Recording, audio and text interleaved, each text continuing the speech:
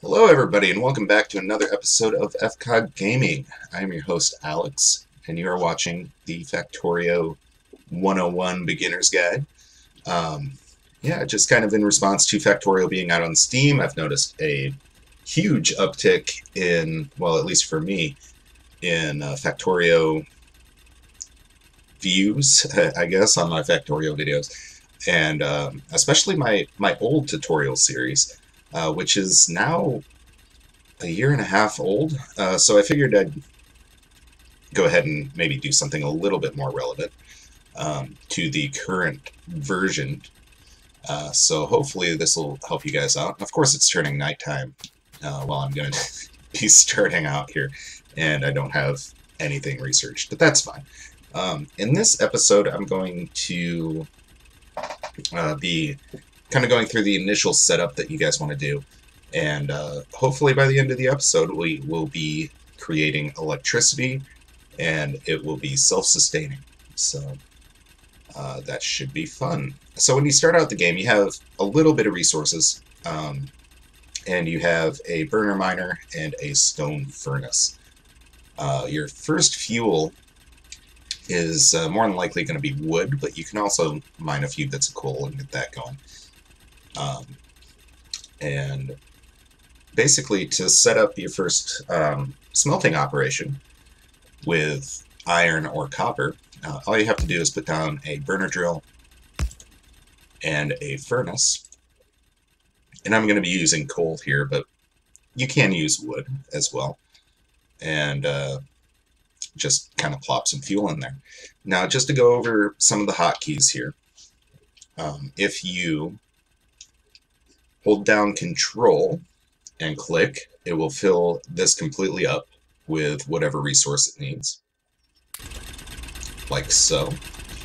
You can also do that trick with Control and right click, and that does half of the resources that it needs. That's not right. I guess with that you have to actually right click and then put it in, and that'll split whatever stack you have. So that I right clicked on 50 and it turned it into 25. If I do that on the 48, it'll be 24.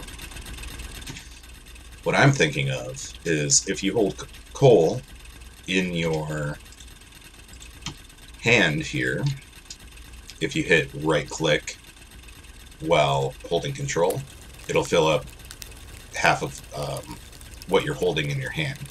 Or you can left click and it'll fill it the rest of the way up.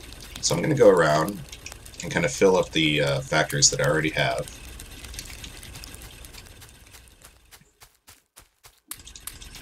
Kind of pick up some coal there as well.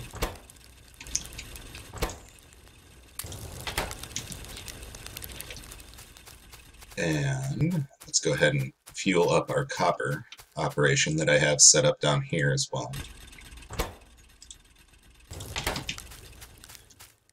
So using that same hotkey, which is Control and clicking, once you have a finished product in anything, this goes for factories, smelters, what have you, even boxes, you can kind of do the same thing. So I'm going to Control and click on this furnace, and it's going to give me all of the iron plates in there, and it kind of gives you a count of what you already have in your inventory.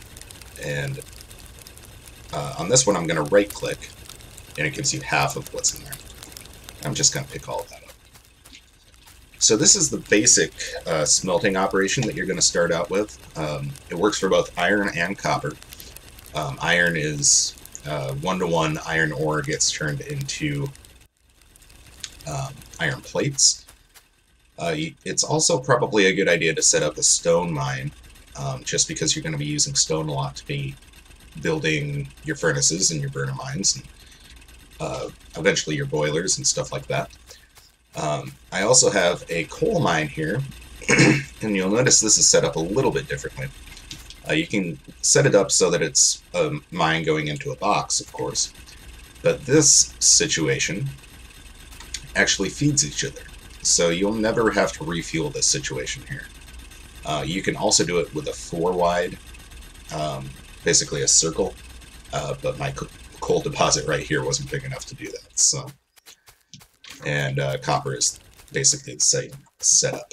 Now it's important when you're rolling your map, you want a good amount of copper, iron, and coal. This map is kind of lacking coal. We have a little bit of it down here and a little bit up here, but that should be enough to get us a pretty decent start and kind of go from there. Also, this map has a ton of oil just sitting around, which are these little black puddles here. And there's also, in your mini-map, all those purple dots. That's oil as well. And copper, as you can see, is your bronze color. And iron is more of your bluish-gray there. But yeah, so let's go ahead and I'm going to get some more coal in my inventory here. And fuel up this stone mine. So obviously, already you can tell that you have to manually fuel all this stuff, which definitely gets tedious, and the whole point of the game is to kind of automate everything that you're doing. So the first thing that you want to automate is electricity, which is definitely one of the stepping stones to having a successful factory. So I have already made all the stuff that you need to get basic electricity up and running. We have an offshore pump here, which is going to introduce water into the system. I have piping, which I thought I had normal pipes too, but I'll make a couple of them here. And we have a boiler, and then finally a steam engine, and also electric poles to move the electric energy around. And all of these, well, anything that you build in the game, if you hover over it, it tells you the materials that you need. So, like the pipe to ground takes half a second to create. You need 10 pipe and 5 iron plates.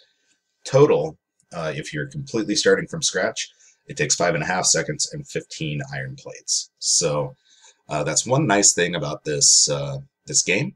If you are missing an element, like in this case the pipe, let's say I didn't have any pipe in my inventory and I wanted to build this, it would automatically build those pipes. So you don't have to go through and build 10 pipes before you build your underground pipes. Said that enough in that paragraph. But yeah, so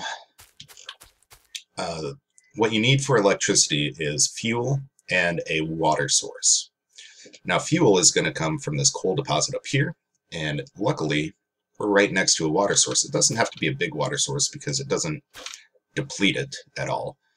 So I'm going to plop down this water pump right here, and we're going to pipe the water out a little bit using our underground pipe, just to kind of keep things a little bit cleaner. If you have above ground pipe, it will work, but you won't be able to walk through it like this. Now, ideally, just with how much water the water pump creates and how much heat the boilers create and all that, the most efficient setup that you can have for boilers is one underground pipe going to 14 boilers, which will eventually feed 10 steam engines. Now, I only have 2 steam engines, but for right now, that's going to be plenty of electricity, and we can always expand it later. And really, you can expand your boilers later too, but that's a little bit, the way that I'm going to set this up, that's going to be a little bit more difficult. So I'm going to do this in basically 2 rows. So I'm going to have a pipe here, and I'm going to have another underground pipe going like so, and then another pipe here. And you'll see why I spaced that here in a second. And I'm going to have 7 boilers on each side. Oops. Didn't want to put that there. We'll replace that pipe that I picked up. And then I'm going to put my steam engines on either side. And we will actually hook that into our first little bit of electric network. Isn't that nifty?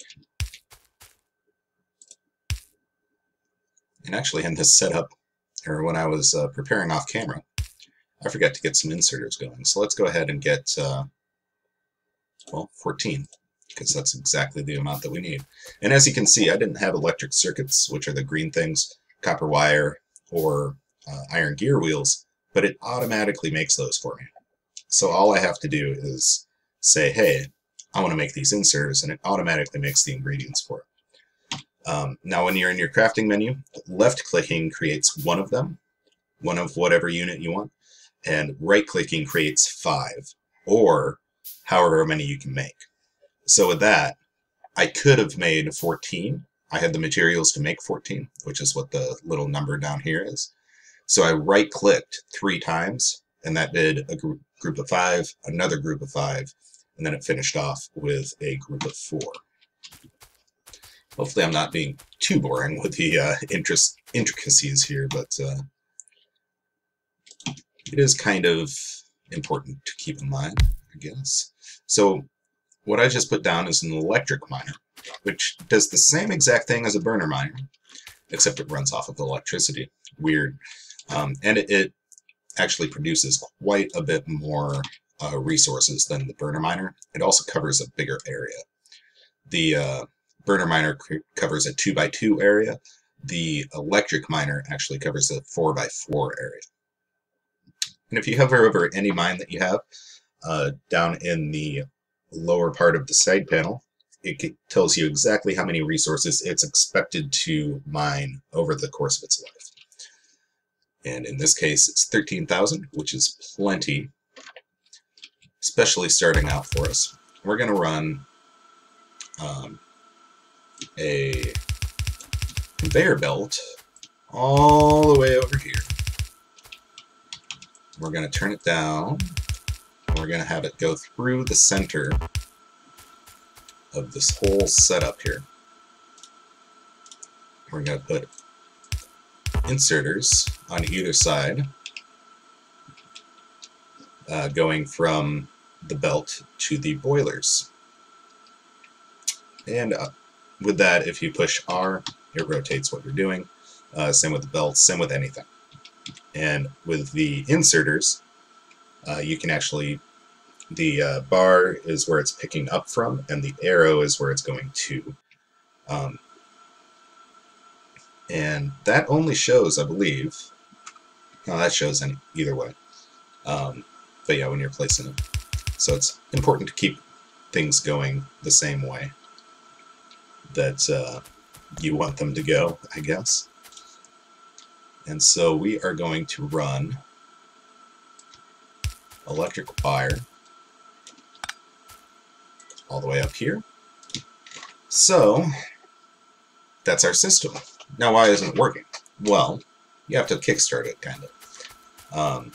So in one of these boilers, I'm going to drop just one thing of raw wood, which only produces 4 megajoules. But that should be enough to produce some coal, and then it's going to start feeding itself. So as you can see, the animation here goes. It's starting to make stuff. This is starting to go, and it's starting to produce coal, as you can see. So this coal is going to make its way around here, slowly but surely. And see, we're actually already out of hot water here, but it's slowly making its way. Well, maybe I need just a touch more electricity. I was thinking one piece of wood was going to be enough, but we'll put another thing of coal in here. And soon enough, there we go. This is going to start filling back up, and these boilers are going to start heating the water for the steam engine. At least that's what the logic is behind it.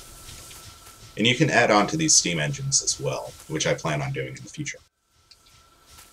But yeah. So eventually, this coal mine is going to fill up this line. It's going to fill up these boilers with coal, and that's going to produce all of our electricity for our entire base, at least starting off. And so, with that, eventually we're going to run a line of electricity down here. We're going to get electric miners on our iron production, on our copper production, and we are going to start automating different parts to make so that we can do research, which is pretty awesome. So I'm going to pick up some of these resources, keep them going. Same with the copper down here. And that is it for episode 1, I believe. So, we'll kind of watch this fill up. And again, I apologize for the day-night cycle. I usually put down a ton of lights, but I don't have the research in the game to do lights yet. So, but as you can see, these are starting to fill up with coal, which is awesome. So, like I said, I'm going to put a cut in this video. When I come back, we are going to tackle red science box, which is pretty much your first step into doing research and getting cooler technologies and all that stuff. And that's also going to involve smelting iron and copper. So exciting stuff. So as always, if you like this video, hit that thumbs up button. If you want to see more of this series or other series that I'm doing, please feel free to subscribe. And yeah, if you have any questions whatsoever regarding Factorio, I've been playing this game for quite a while. I forget what alpha it was when I actually purchased it, but it was fairly early in the development. So, so I know this game pretty well. So, but yeah, as always, thanks so much for watching, and remember to take care of yourselves out there.